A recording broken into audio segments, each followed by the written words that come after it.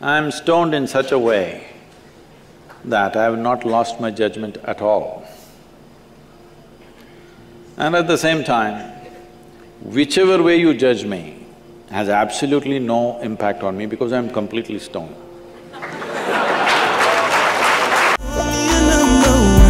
Baby, you can call me a Superman. Hey guys, welcome back to the channel. It's your girl Fanny&jessy back with another reaction video. If you're new to this channel, make sure to give this video a thumbs up, share it with your friends, and of course, don't forget to subscribe. So yeah, before we get into this video, make sure to go subscribe to my boyfriend's channel and check out our social media, and of course, the most important thing is subscribe to our new channel. Our new channel is called Fanny&jessy 2.0. It was created mainly so that we can be posting our day-to-day lives, vlogs, challenges, maybe pranks, but I don't like pranks, so we'll see about that. We want to leave this channel strictly for reactions. So today I'm going to be reacting to overcome the fear of being judged by Sadhguru. Many people have been requesting that we react to Sadhguru videos, and this is one of them that came across. Shout out to the person or the people that have been requesting that we react to Sadhguru. And so yeah, without wasting time, let's get into the video. Whichever way you judge me has absolutely no impact on me because I'm completely stoned. I have not given this privilege to anybody, that somebody can make me happy, somebody can make me unhappy. Any moment we could be doing something wrong, so we listen to everybody. But what they say will not determine how I am.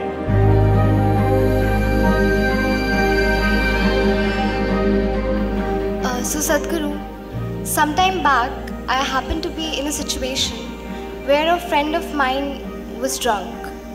So when she was in the drunk state, she was repeatedly saying that please don't judge me as I'm drinking, please don't judge me. It is… but she's lost her judgment, but she doesn't want you.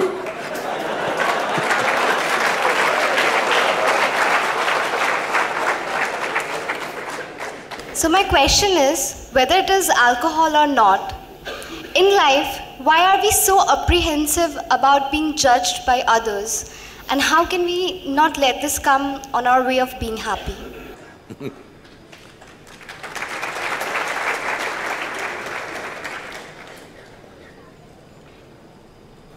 Look at me.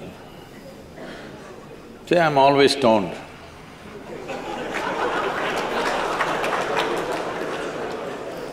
Never touched a substance, but always stoned. You can judge me whichever way you want.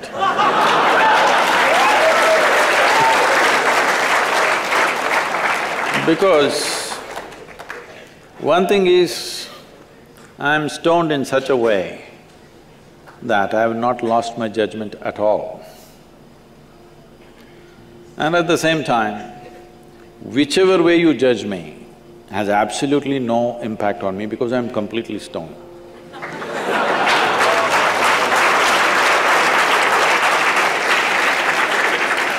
Having said that, why this consumption of alcohol and drugs is growing the way it's growing in the world is, this is because the heavens have been collapsing. Yes, I was in Bangalore just 3-4 weeks ago. There were over 8,000 people doing a 2-day program with me. And just casually I asked, how many of you think you will go to heaven? Only 5 hands went up. Then I asked, are you all the hell people?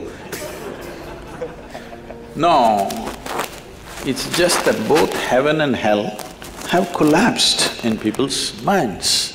This is the first time in the history of humanity that this many people in the world can think for themselves. Otherwise, your priest, your mullah, your pandit or a book was thinking for you. The first time that so many people can think for themselves. Or they're thinking right, thinking wrong, there are many issues about that. But they're thinking right, thinking wrong, but they're thinking. So all illogical things are naturally collapsing. Still, this generation has not fully walked away from it, still there is fear. They can't openly say, there's no goddamn hell or heaven. They're still fearful about it, but they're trying to make a little heaven for themselves here. So, hey, wait. So naturally, when they're not able to do it for themselves out of their own intelligence, they will fall back on chemicals. Today, just to take very affluent societies, because every society is aspiring to be like that. Let's say you take United States, which is the most affluent nation on the planet right now. 70% of US population is on prescription medication. Another 30%, of course, buying it off the back streets.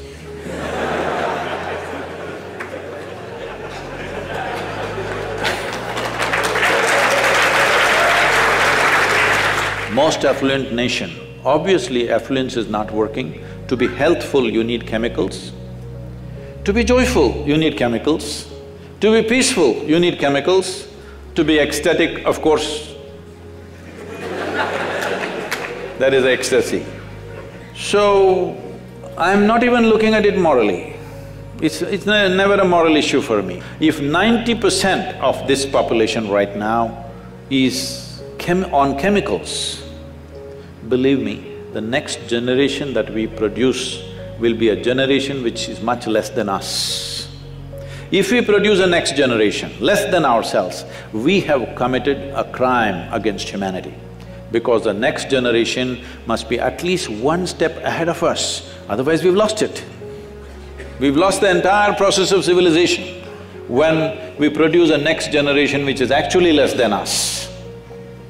So, we are heading towards this rapidly unless we teach individual human beings how to simply sit here and be blissed out.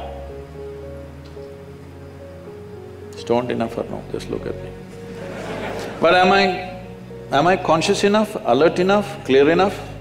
If there was a way to intoxicate yourself without losing your judgment, without losing your awareness, without losing your intelligence, it's a great thing. Intoxication is a fantastic thing. Only problem is, it takes away your judgment, it takes away your intelligence, incapacitates you. That is the problem, isn't it? Is it true? Ask anybody, you're not in the medical sciences, but ask anybody, is it true that this body here is the greatest chemical factory in the universe right now? The universe that we know at least? Only problem is you're a lousy manager. If you know how to manage this, you would be like me, always blissed out. Anybody can say what they want, anybody can do what they want. This is like this only. Because I have not given this privilege to anybody, that somebody can make me happy, somebody can make me unhappy, somebody can make me miserable. Right now, you are a consequence of other people's opinions. Where do you plan to go like this? Anybody can ruin you. You went outside, somebody told you, Shreya, you are the most wonderful human being we have seen. Then you were floating on that cloud, what number? What number? 9. Oh, in South we do 11. You were floating on cloud whatever number, and you came home, people at home told you who you really are. And the cloud will crash. No.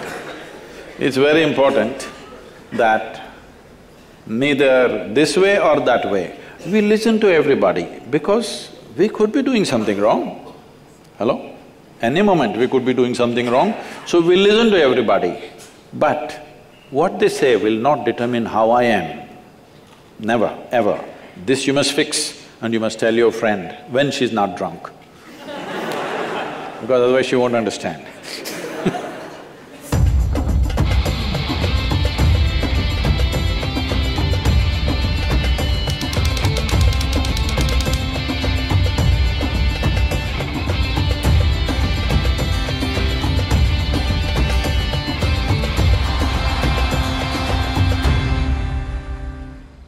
I like how he brings humor to his lessons or teachings, to his conferences. He makes you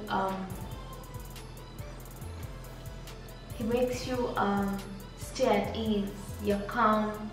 You enjoy whatever he says. I really love this message. Overcome the fear of being judged. Because people out there really have nasty things to say. Because they're not happy with their lives. They feel like they can spoil someone else's day. I mean, some people will tell you facts, but there's a way of telling someone something. Why dull someone's shine? I don't get it. I believe no one can really dull your sparkle if you're content with yourself. If I sit here and say, I feel beautiful today, I shouldn't let someone in the comments tell me I look otherwise. If I say, I really enjoy doing these reactions, I shouldn't sit down and be affected by someone on the internet saying, you're just doing this for views, you're just doing this for money. If I say I like reading, let me read. Don't stop me from doing what I want to do or doing it the way I want to do. But of course, people should also leave room to be corrected. Wise is a person that's willing to be corrected. The minute you object being corrected, then that's something out of this world. A person that's willing to learn will listen to another person. Oh, Fanny, I feel like you should react in this way. If you put this in your reactions, it will be more interesting. I will sit down, think about it, and maybe try it next time. That's how life is. But no one should ever, like I was saying, no one should ever really sit on your happiness, or rather their judgment affect you, because it's just their opinion. Some people are having bad days there, like I said earlier.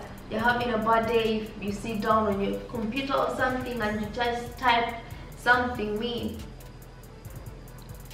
It just shows how you feel about yourself. It just shows how you look at this world. We sit here and say, fine, we're spreading love, we're spreading peace, this and that, you name it. But then the minute you start putting out negative energy will come to you. Why not practice putting out good vibes? You never know what good thing will happen to you in a day. It may not be today, it may be tomorrow. Just be nice. Don't judge your friends. Don't be so judgmental.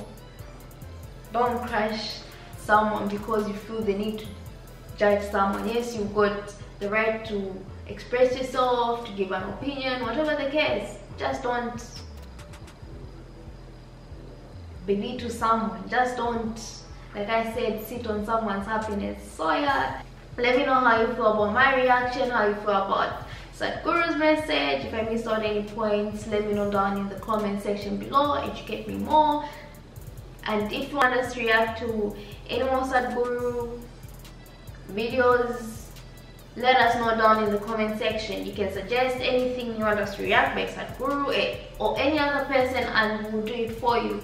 So yeah, don't forget to give this video a thumbs up, share it with your friends, and of course don't forget to subscribe. And before we end this video, remember, subscribe to our second channel. It's called Fanny&jessy 2.0. Get us to 100 subscribers, guys, and we'll start posting. See you in our next video.